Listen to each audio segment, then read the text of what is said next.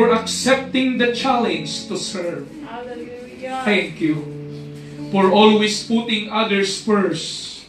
Thank you for your faithful member of New Life Fellowship Putan as a leader. Thank you. There are many things that we could thank you for, but most of all, would like to say thank you for being you. Presented this 28th day of August 2022 at New Life Fellowship Putan. The pastors and the staff of New Life Fellowship United Pentecostal Church of Hong Kong. Thank you, Sister Rosie. Hallelujah. Maalala mo yan lagi na kabahagi ka, isa kang poste na nilagay ng Diyos sa putan. Alam ng Diyos ng iyong sacrifice. But we keep standing in the gap that God will going to execute a miraculous healing in your life. Because in God, nothing shall be impossible. Hallelujah. Can I ask the whole congregation, amen, maybe it's her last Sunday here in Fulton. And when she will be arrived, the Word of God, He has a lot of promise in our lives that we need to claim it. We know the God whom we serve is a miraculous God, a full of living testimonies.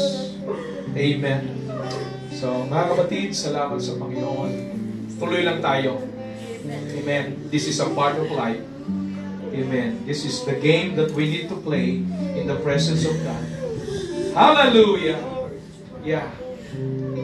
I declare blessing to this church. Hallelujah. Watch. You are the one to watch them, Lord. We are far miles distance with them. But we trust you, Jesus, that you always cover our loved ones in the Philippines. As we work here in foreign land, give us also continually a good health, Lord. Protect our life. Thank you, Lord. Thank you, Jesus. Stay muna dyan, sis. Hindi pa tapos siya. Diyan ka lang muna, sis. Okay. Gusto ko lang muna. Pwede yung bumaba yung nasa taas. Okay. Hindi dito muna kayo sa baba.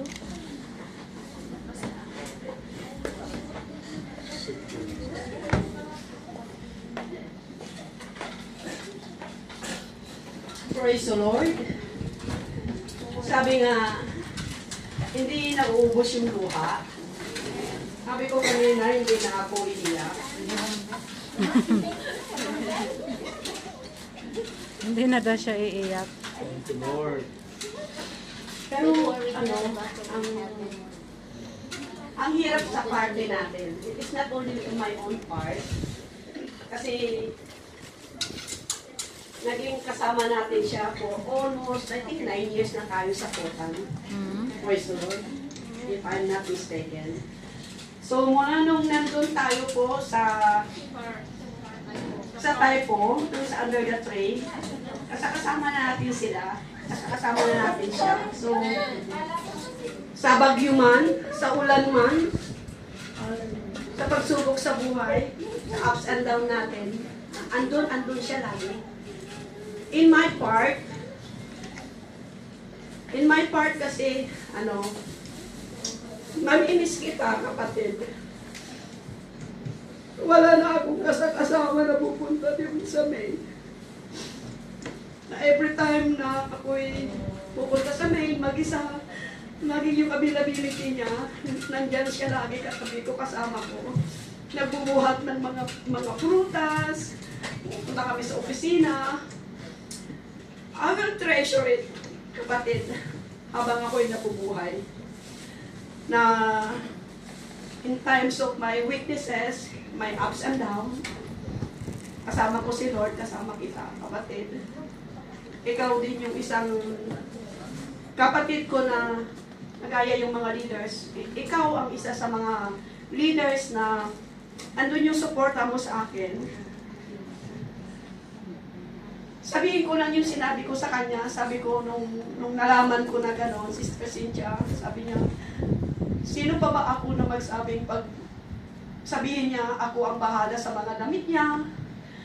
Dati andito na si Dan eh, kaya gusto kong marinig ni Brother Dan. Sabi niya nung that day, sabi niya, Sister Arlene, sabihin mo kay Dan na yung damit ko ganito, yung damit natin pa na ganito. So yung utak niya nag-advance na eh. Pero I do believe naman, sabi ko hindi. Sabi ko, kasi may gagawin pa ang Panginoon kung hindi pa niya talaga oras. Kung mayroong pag ipapagawa ng Panginoon sa kanya, hindi pa niya oras talaga. Naniniwala tayo doon. Pero kung yung purpose ng Panginoon ay nagawa na niya, we don't need to question the Lord eh. Kasi siya ang Panginoon, ang lumikha sa atin. Amen. So, ang na-bless ako sa kanya, sabi niya, huwag mo akong buhatin, Sister Arlene. Ang ibig niya sabihin, huwag ko siyang buhatin para hindi ako mahirapan. So, doon ako na-bless. Sabi niya, just pray for me. So, lahat ng nagmamahal kay Sister Roslyn, hindi man natin mabuhat totally. Ano ang ibig kong buhat? Ano ang ibig kong sabihin yung pagbuhat? Yung kalagayan niya, yung sitwasyon niya, yung sakit niya. Just to pray for her. Yes. Na hanggang sa dulo, keep the good fight of faith. Nakasama ka namin, kasama mo kami, Sister Rosalyn, as your family for 9 years. Lalaban at lalaban tayo. Never give up, sabi nga ni Sister Never surrender. Never surrender. Just keep going. Yes. Yun ang gusto kong sabihin sa iyo, kapatid. Huwag mo kaming kalilimutan. Hindi ka namin makakalimutan. We're forever grateful talaga. So, sa mga ups and downs sa buhay natin, Sister Rose, lagi akong nag-aas sa'yo ng sorry, forgive me. Oo, so tayo po ay magkapatawaran dahil hindi po tayo, tao pa rin tayo mga kapatid ko. Kaya minsan nakakagawa din ng hindi maganda, pero at the end of the day, marunong din tayo magpakumbaba. Magpakumbaba tayo sa Panginoon, pwede rin tayo magpakumbaba sa kapwa nating kapatid, anak ng Diyos. Kasi anak tayo ng Panginoon eh. So, we always pray for you, Sister Rose. We love you, we'll never forget you. Praise the Lord. So, meron tayong ipapakita. Amen. Bago po ibibigay sa bawat leaders, bawat grupo. So, we just look back what the Lord has done sa kanyang buhay. Praise the Lord. Hallelujah. So, we just sit and enjoy and be blessed. Amen. Dito ka tumingin.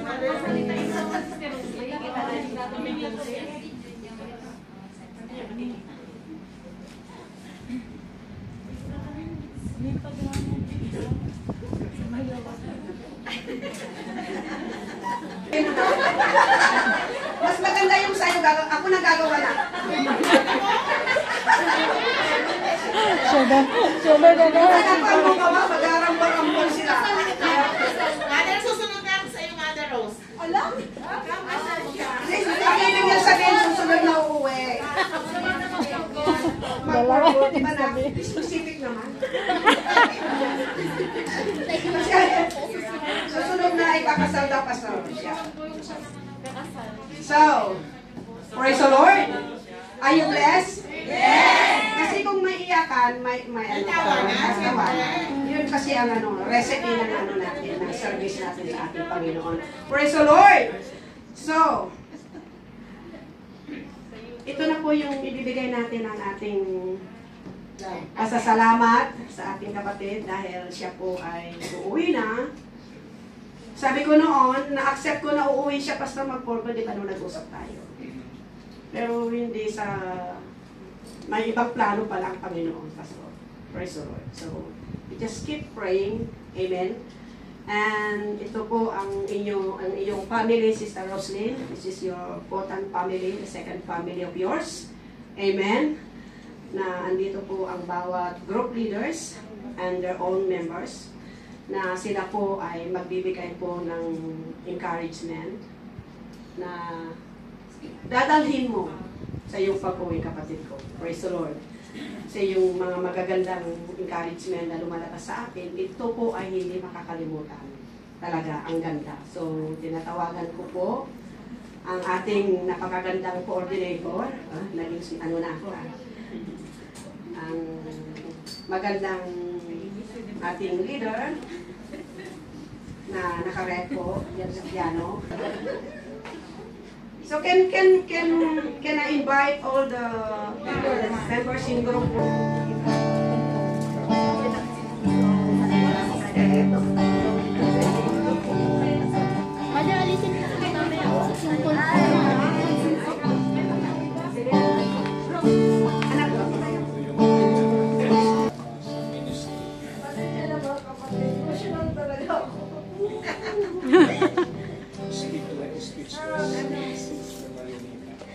Guys, paano mag-upisa?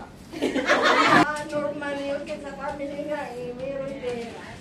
Family tayo sa Panginoon, kaya easy ang na po. Kaluluwa namin. Ha? Buong din po, Lord. Partner. Yes. Palakad ko na ako, Pastor. Masarap magluto, lalo na yung biko. Naminis namin sa Rose yung pagluluto ng Panginoon dahil ito ang kalooban ng ating Panginoon sa atin. Laking pasasalamat natin dahil napunta tayo sa Hongkong at makilala natin ang ating Panginoon. Nag-iintay pa si Mother. Di ba? Emotional.